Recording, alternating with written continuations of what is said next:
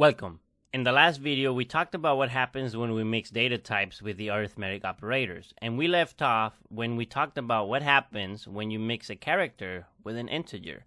And it turned out to be that when we mix this integer and this character, that when we said 5 plus the letter A, we got the result 102, which meant that the character A had a value of 97. And I said I was going to explain that in this video, so let's get started. So I want to show you a particular thing called the ASCII table, and you can Google this. You can put this on any search engine. Just type in ASCII and you'll get this nice table. You can also go to ASCIItable.com and you'll see the table. Now, you have a table, obviously, with a few columns, right? So one column is dec, which represents the decimal number, okay? Hex, which is the hexagonal value, and then the oct, the octagonal value. If you don't know what these are, I recommend a video I did, which is also in this video series. Go check it out. It's the video on binary. I'll leave a note. And then it tells you which character this value represents, right? So for example, let's go look for the letter A. Notice that the letter A is right here. And it says that the character A is represented by the decimal value 97. Interesting. Coincidentally, that's what our A represents here, right? 97 plus 5 is 102. And when I go to ASCII table, here it is. A is a value of 97. Okay, so now B is 98. Okay, so now I can look at all the letters of the alphabet, both lowercase, uppercase. I can look at the digits right here. So wait, so look at this. The value, the character 0, is represented by the decimal value 48. What? Let's try that. All right, let me put a 0 here. All right, let's just we have to see this, right? All right, let's see if this thing ever runs. Oh, it's right here. So notice is what? 48 plus 5 is 53. All right, if you don't believe me, I'm not doing no magic. Let's put a 0 here just so that you can see it.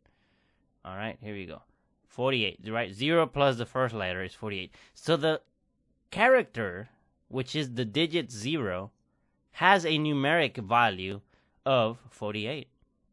Now, this particular table has all the letters for the English language that you would normally need, right? So you have a space, you have punctuations, you have the digits, more punctuations for math and other stuff. You have the uppercase, the lowercase, more punctuations. And then you have these control characters, which they do some stuff, right? There's a lot of these have particular uses, like, okay, you want to separate two records, two files. Okay, these maybe are not so obvious on what they do, but look, okay, a tab. Even a tab has a value in ASCII, right? A tab. Even backspace. Here we go. Backspace is the number 8. So all of this, there's 128 total in this ASCII table. And these characters are already part of the C++ language. C++ automatically converts these characters into their numeric value internally, or it will promote them internally when they're used as part of some operation with an integer. Okay, so this is it, right? So it's just something that if you ever like, okay, which value do I have in this character? Or I'm getting this numeric value. The reason for that is because they are getting converted by the specifications that were set on this ASCII table. Now, one thing that I do want to mention, I think is quite interesting, is that these values, they were not placed here at random. There's a reason why they placed them like this. Now, to show you what I mean, take a look at the uppercase A. The uppercase A has a value of 65. 65 in binary, in a byte, is 01000001. Now let's go take a look at 97, which is the lowercase a. That is 01100001. Interesting. Do you notice what's the difference? The difference between 65 and 97 in binary is just 1 bit, the third bit from the left to right, right? It got shifted. Or it got flipped from 0 to 1. So, if you want to convert a lowercase to an uppercase, the only thing you have to do is to flip the third bit that is located from the left to right. And also, notice, 97 minus 65 is 32. 98 minus 66 is 32. That means the difference between an uppercase and a lowercase has a numeric value of 32. And 32 just happens to be that location of that one bit, the third bit from the left to right in a byte. So let's say I do A, capital A, right? And I'm going to say, I'm just going to say A. And I think to show this, I have to put a C here.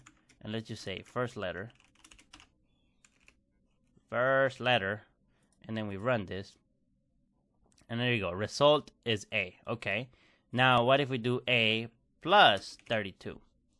This should give us what? Lowercase a, right? There you go. Boom.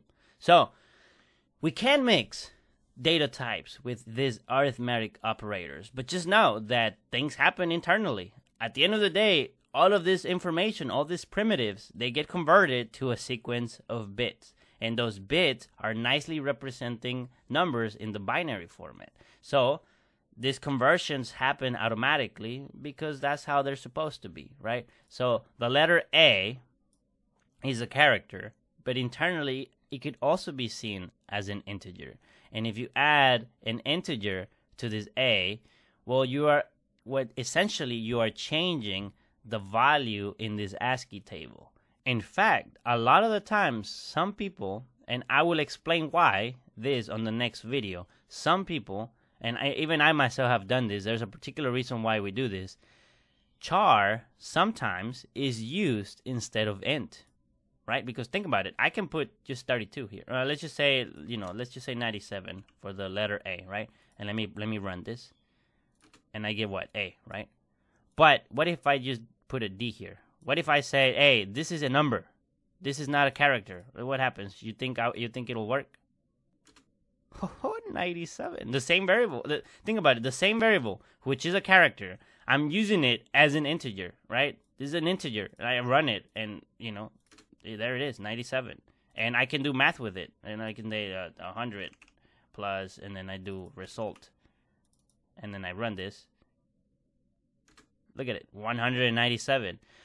You could indeed use character, the data type char, as an integer. There is a difference, and we'll talk about the difference in the next video, and why would you want to use char over int in some situations. So check that out if you're interested.